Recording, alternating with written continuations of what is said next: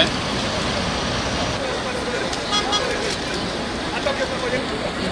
here, it also has a manufacturer break. The hair is able to be exposed. And